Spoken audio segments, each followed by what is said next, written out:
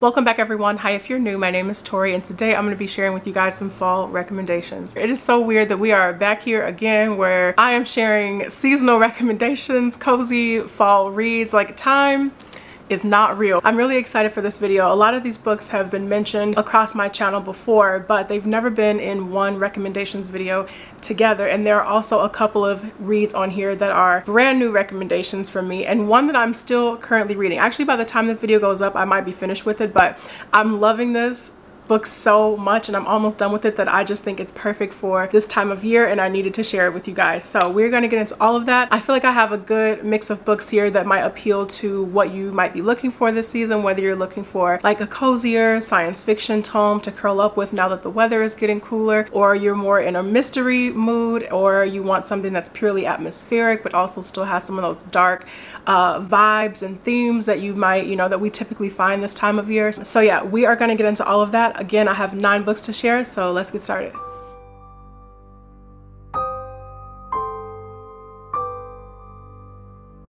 So the first book I want to talk about is my current read. This is, you guys, this is so good. I'm loving this book so much. It is seriously one of my favorite books so far that I've read in 2021, and that is My Soul to Keep by Tananarive. I'm almost finished with this, and like I mentioned, it might be, this might be done by the time this video goes up, but this is so good. So in this, we're following this married couple, Jessica, who is a journalist, and then Jessica's husband, David, whose name is actually DeWitt, and DeWitt is an immortal. One thing that I love about this book, even though DeWitt is an immortal, he's not any kind of creature, like he's not a vampire, that sort of thing. He's just human, and he's made that clear like so many times that he is just a man who has been plagued with immortality. And really the whole book is this deep and really rich character driven story about his struggle with that. So we're getting a lot of history when we're in DeWitt's like third person perspective. He's been a slave, he's seen jazz come into being, he's traveled all around the world, he's died several times, and he's fallen in love, he's had other families. And so we're really seeing the history of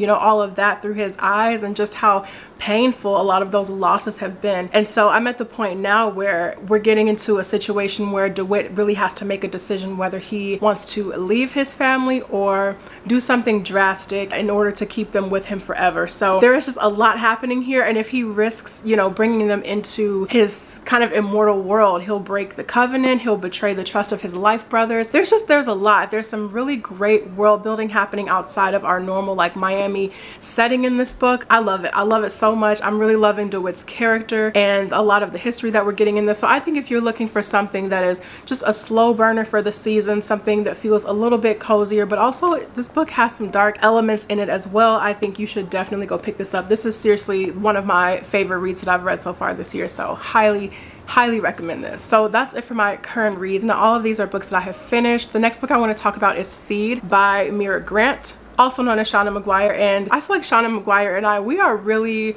vibing right now, because I read Every Heart a Doorway a while back and I did not like that novella at all, and after I finished that novella I was like, I'm never gonna read anything else by Channie McGuire.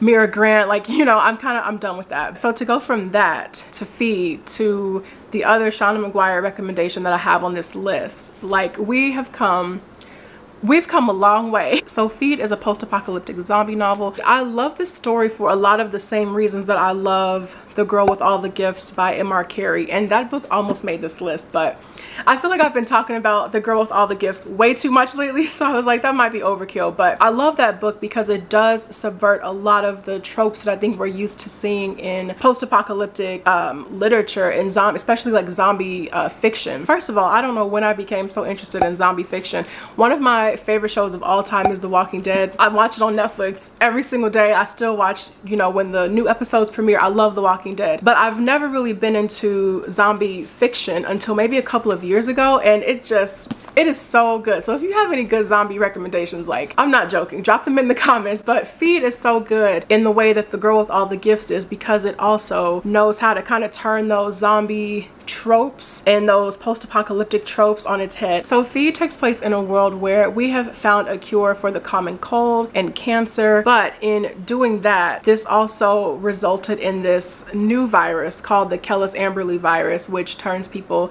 into zombies. And back in 2014, this led to something called The Rising. So Feed takes place decades after the rising happened, and we're following these bloggers, Georgia and Sean Mason, as they are chronicling the presidential campaign for this senator. It's so good. It was entertaining, and this is the first in a series or a trilogy, so I do look forward to picking up the other two. The next book I'm recommending is none other than Ring Shout by Djèlí Clark. This is also one of my favorite books that I've read so far in 2021. You guys already know I am a huge fan of Djèlí Clark's work, but of everything that I've read, Ring Shout is just, this is excellent. If you have not put this on your TBR already, if you haven't read this already, I highly recommend that you do so, especially this season. So in this, we're following our main character Maurice, who hunts down Ku Kluxes. And Ku Kluxes are demons that inhabit the bodies of KKK members. And Maurice can see these demons inside their bodies, and so Maurice and her group of friends, they go out, they hunt them down, and it is so good. Just the way that Djèlí Clark spins this history and presents it in this just fascinating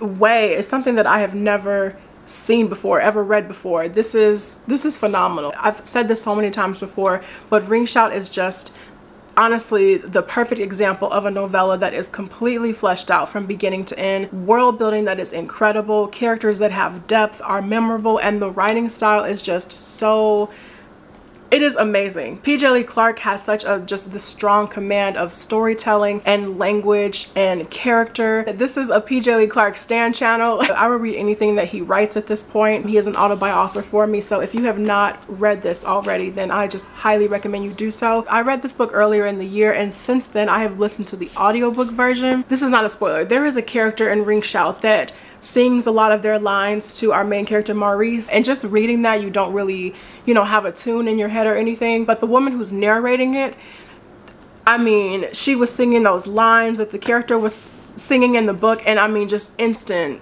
chills, goosebumps. It was an incredible performance. One of my favorite audiobook experiences that I've ever had. So definitely go physically read Ring Shout if you can, listen to the audiobook version of if you can, do both at the same time if you can. It's an all-around excellent time. The next book I want to talk about is one that I read last year, but it's never been in a recommendations video before, and that is The Year of the Witching by Alexis Henderson. This was really good. I've mentioned this before, but Alexis Henderson just so expertly crafted this creepy, dark environment that I think lingers throughout the entire story. So even if there's not really anything to, you know, a particularly dark scene happening, you still kind of in the back of your mind feel just kind of off, and that things are just really eerie and kind of creepy. The atmosphere in this is just so spot on for this time of year. We're following this young girl, Emmanuel, who lives in this really rigid puritanical society where people really look to this leader known as the prophet. And so the prophet and his other leaders, they don't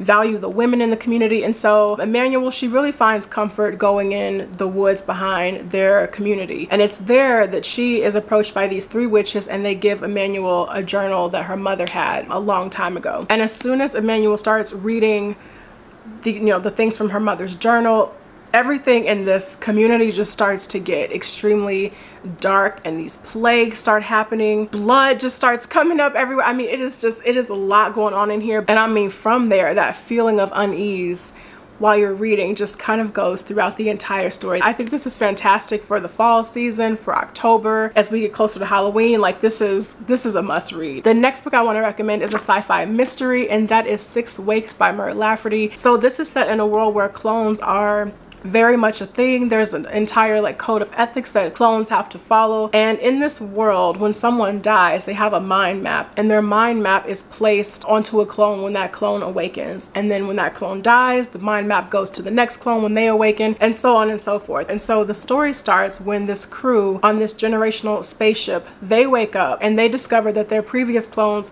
have been murdered. But the catch is, when the clones wake up, they're supposed to have the mind map or the memories from the previous clone that died. But this crew, when they wake up, the memories are blank. They don't have any idea what happened. And our story really goes from there. So the whole time, like, the crew, they're kind of suspicious of each other. You're trying to figure out which one of them might be capable of murder. And I really enjoyed this. The book rotates through the perspective of the crewmates, and we also get their backstories before they got onto this ship called the Dormir. And so most of them do have criminal pasts that led to them being on this ship. And so that also adds an element of paranoia, because you know, some of them might be capable of murder. And also the world building is just really solid in this as well. So I think if you you are interested in picking this up, or this has been on your radar for a while, this will be a good time to dive into this. The next book I want to talk about is City of Savages by Lee Kelly. I love this book so much. I do recommend this with caution though, because I know everyone's not going to like this. It's kind of angsty, a little bit cheesy in some places, but this book really worked for me. Just the cold atmosphere of New York City, the bond between these two sisters. I love this book so much. So this is also a post-apocalyptic novel.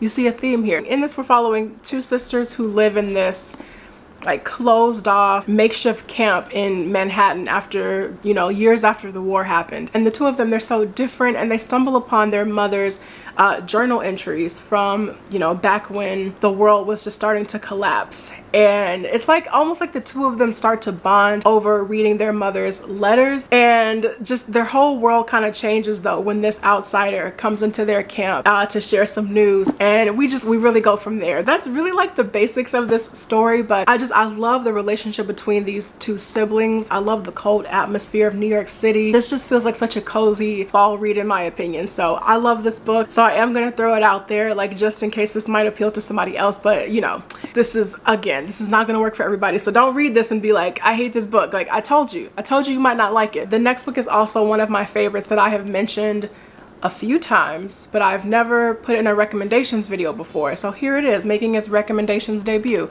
or at least I think it is. I don't know. But that is Do You Dream of Terra-Two by Temi.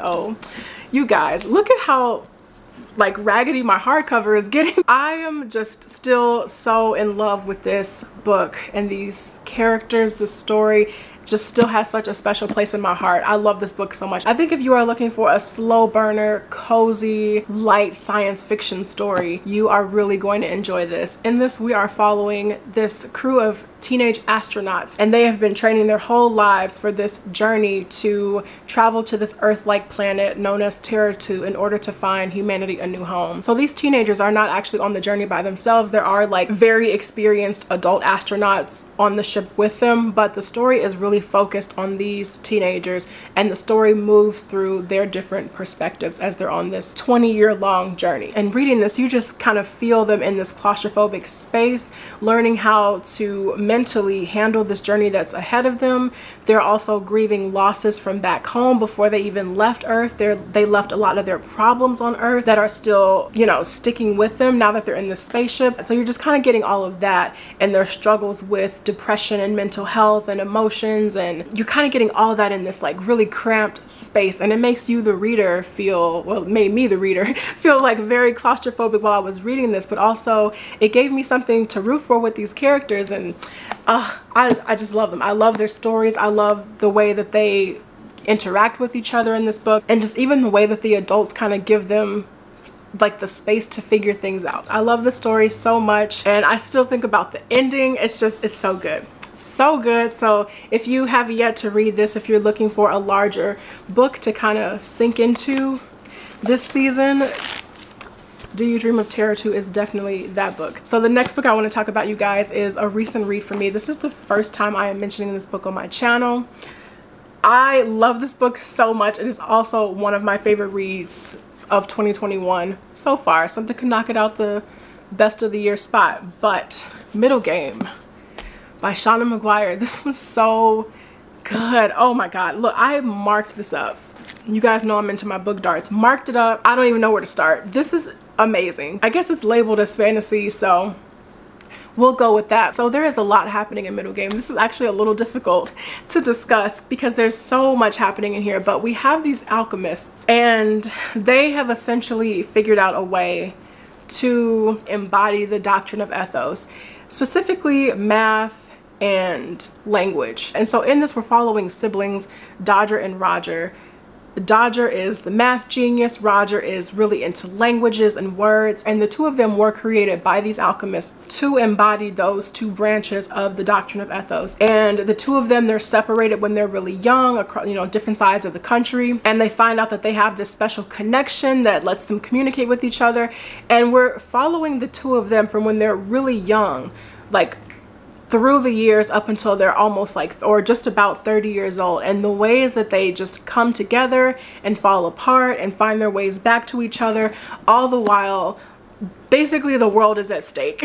So it is just, oh my god, it's so good. And the alchemists in the story are trying to keep these two apart until the time is right. I wouldn't say this is like dark academia per se, but I think if you're looking for something with those kind of darker vibes and, you know, study of languages and math, you would really enjoy, you know, something like this. And just how deep Seanan McGuire starts to explore those different branches of study in this story is just it's so good. I love Roger and Dodger so much. Their sibling dynamic is so good. It's so strong, and I just want them to be happy. That's it. I want them to be happy. The alchemists in here that are watching over them, they have a really great dynamic. Like the conversations that they have with each other are just, it's great. I love this. I completely lost myself in this story. I think this is really perfect for the fall season and like just this time of year in general. So this is fantastic. This is also going to be in my, what month is this? My September wrap up. So be on the lookout for that. But oh my god, this is good. And then finally, the last book that I want to talk about is No Surprise. This is just on here because at this point it is just my yearly fall recommendation, and that's Night Film. If you haven't read it yet, I mean,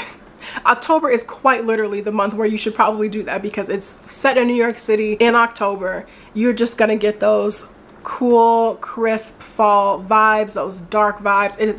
This is one of my favorite books. This story is just so wild. We are following this journalist who is obsessed with this filmmaker named Cordova. And Cordova's movies, they are iconic, but they are so dark that movie theaters refuse to show them. So instead, Cordova's fans have taken to showing them underground, like at these red band screenings on these different forums. They come together and communicate and talk about, you know, the films and the dark themes in the films. And I mean, this filmmaker has a serious cult following, and the director himself is a recluse, so that makes his films even more mysterious and like the ideas behind his films even darker. And our main character, who's a journalist, just becomes completely obsessed with this director when it's found out that the director's daughter Ashley was found dead in a warehouse in New York City.